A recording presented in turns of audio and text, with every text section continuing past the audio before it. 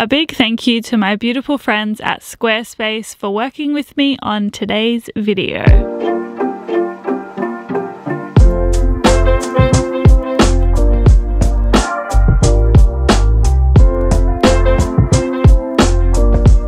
Good morning my beautiful friends, and welcome back to another video. I hope you have been keeping very well. I'm super excited for today's video because today I am sharing with you 5 really fun and creative and delicious vegan breakfast recipes. The difference with these recipes though is that they were suggested by you. So I recently posted on my Instagram asking you for suggestions for a video that I'm working on, which is called My Subscribers Choose What I Eat in a Week, which is gonna be a lot of fun. But the thing is that I was so overwhelmed in a good way by the amount of amazing breakfast ideas that I decided to create a separate video where I create your breakfast ideas and I make them vegan. So thank you to the wonderful people who have been submitting ideas, and a special thank you to the 5 people who suggested the ideas for today's video. I'm really excited and I hope you will enjoy the video as much as I enjoyed making it. I also want to say a quick thank you to my friends at Squarespace who have very kindly sponsored today's video. I love them so very much, and I create my website using Squarespace, and on my website I post the recipes from a lot of my videos, which makes it very easy for you to go back to and to enjoy the recipes as well. So if you've never heard of Squarespace before, it is a wonderful place to host and design your website. A couple of things that I really love about using Squarespace is, first of all, it is so great for bloggers because I use the blogging tools, which are super easy. I upload the recipe, I have it there saved, and I can publish it when this video goes live, for example. As well as that, it's great for people who are using social media because you can link your social media accounts to your Squarespace website. So if you run your own business or you're looking for a space to create your own blog or website, I highly recommend using Squarespace. You can head to squarespace.com for a free trial, and then when you are ready to launch, you can head to squarespace.com/AmandaDux and use my code AmandaDux, which will give you 10% off your first purchase of a website or a domain. Thank you again, as always, to my wonderful friends at Squarespace for working with me on today's video. Let's get into the vegan breakfast recipes. Okay, so chocolate waffles with caramelized banana. What a ridiculously delicious idea. Let's start there. But to make these, I first of all started by blending flour with cocoa powder, brown sugar, salt, soy milk, vanilla extract, a little bit of olive oil, and a flax egg. I personally really like to use my blender for waffle and pancake batters as it makes it super smooth and super creamy. So if you have a blender, I definitely recommend using it. Anyway, I blended all of this together in my Vitamix until it was super smooth and creamy, and then I poured it into my hot waffle iron and allowed it to cook until the waffle iron told me it was ready. Essentially, it took about 5 minutes. To make the caramelized banana, I first started with 2 fresh bananas, which I peeled and then I sliced in half.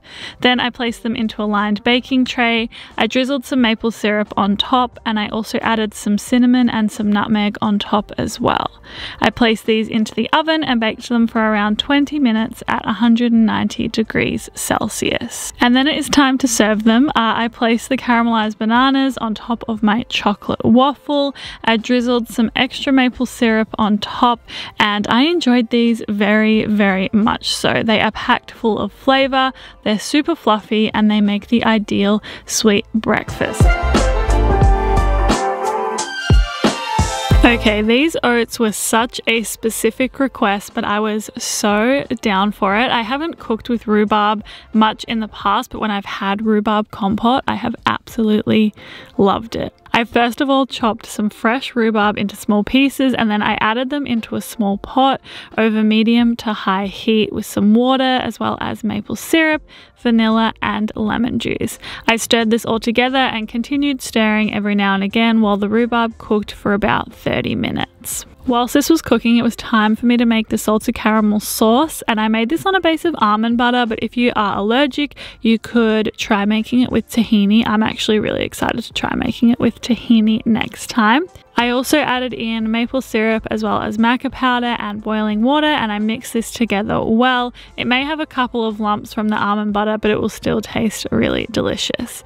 Once it is all well mixed together, I just set it to the side and kept it close because we are going to need it to make our crunchy caramel pecans. To make the pecans, I started by chopping them up into fine pieces. I then added them to a non-stick pan with some of the salted caramel sauce, and I fried them up until they were lightly crisped before removing them from the heat. Super simple. When it came to making the oats, I also kept it very simple. In a medium-sized pot, I added oats as well as soy milk and some salted caramel sauce that I had made. I mixed it all together and cooked it until it was nice and thick.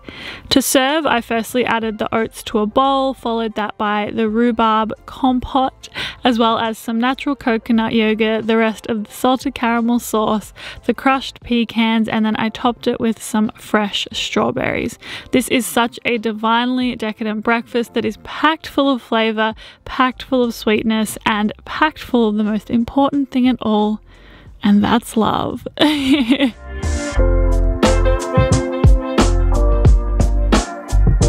So I got a request to make an Australian big brekkie with Vegemite toast, bacon, eggs and beans. So that is what I did. The first thing I made was rice paper bacon, which you may know is something I make and enjoy pretty frequently. To make it, I slice rice paper sheets into even sizes and then begin making the sauce with soy sauce, olive oil, barbecue sauce, nutritional yeast, salt, pepper, smoked paprika and liquid smoke. It is super easy. Then I wet the rice paper sheets before running them through the sauce mixture, placing them on a baking tray and baking them in the oven for 10 to 15 minutes. When you remove them from the oven, by the way, you want to let them sit on the tray for a further 10 or so minutes so they lightly crisp up. Okay, onto the tofu scramble. I started by crumbling tofu into a bowl and using my hands as well as a potato masher, if that's what we're going to call it, to break down and get that scrambled texture.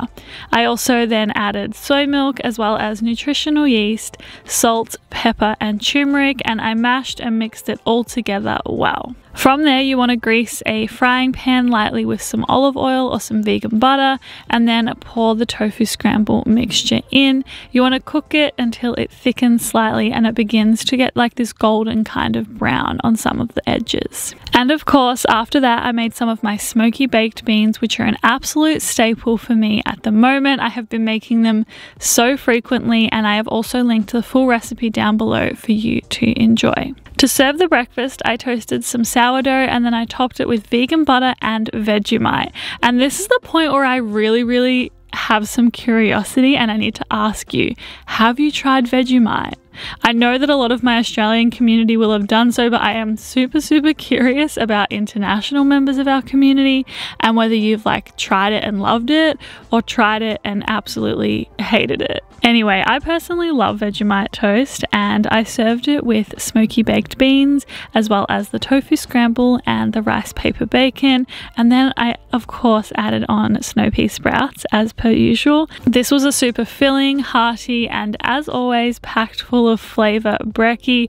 I really hope you enjoy making some, if not all, of the vegan big breakfast.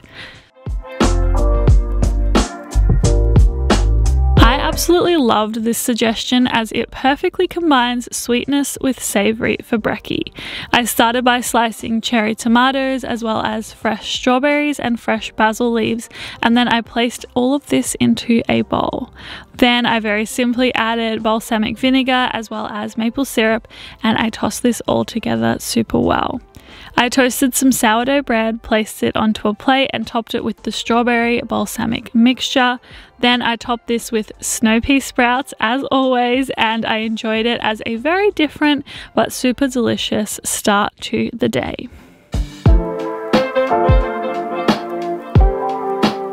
So here's the thing, lemon curd is arguably the most difficult challenge I've had in the kitchen so far.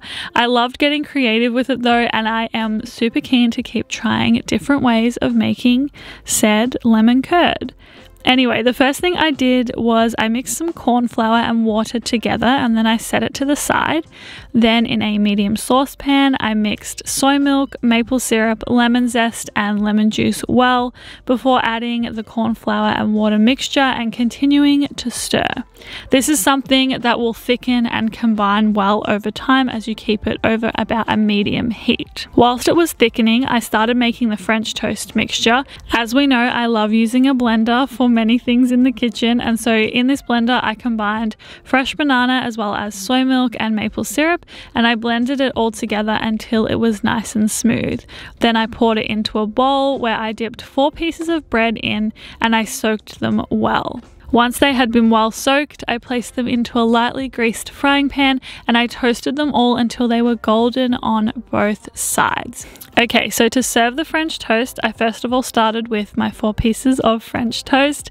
I topped it with the vegan lemon curd as well as some coconut yogurt and fresh lemon to squeeze over the top. Like I said, this was a bit of a challenging breakfast, but is super delicious and super enjoyable to create in the kitchen. If you do want to try this out at home, it is linked down below on my website as all of the recipes from today's video are. Alrighty, my beautiful friends, that brings us to the end of today's video. I really hope you enjoyed it and I hope you love the recipes as much as I loved creating them. Thank you as always for being here, supporting me and my YouTube channel. I really appreciate it so much. It means the world to me, and I hope you have a really beautiful day. I will talk to you and see you very soon. Bye!